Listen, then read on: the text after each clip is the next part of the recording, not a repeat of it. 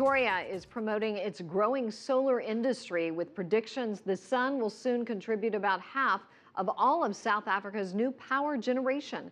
This ambitious approach is leading to major opportunities for solar power companies, including those attending an investor summit called Powering Africa.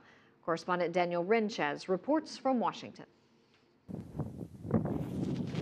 70% of the population of sub-Saharan Africa, or 600 million people, are without electricity.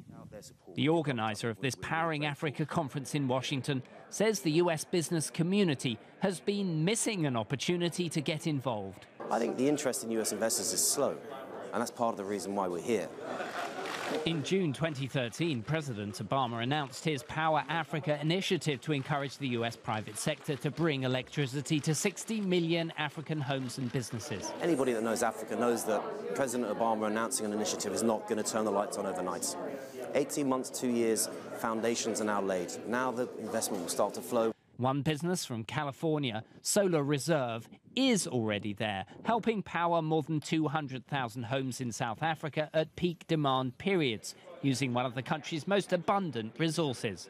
They're choosing to go with solar or wind in some cases, but we think solar is a great solution, as opposed to building another coal plant or building a nuclear plant or building a oil-fired, diesel-fired facility. And solar is now becoming the most competitive and the lowest price of power in those regions for utility-sized projects that feed into the grid.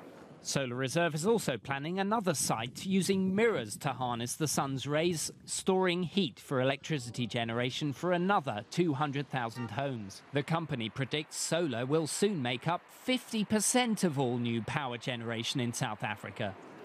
Big electricity infrastructure projects can work well in big African cities. But for those millions in remote rural areas, solar offers a unique opportunity.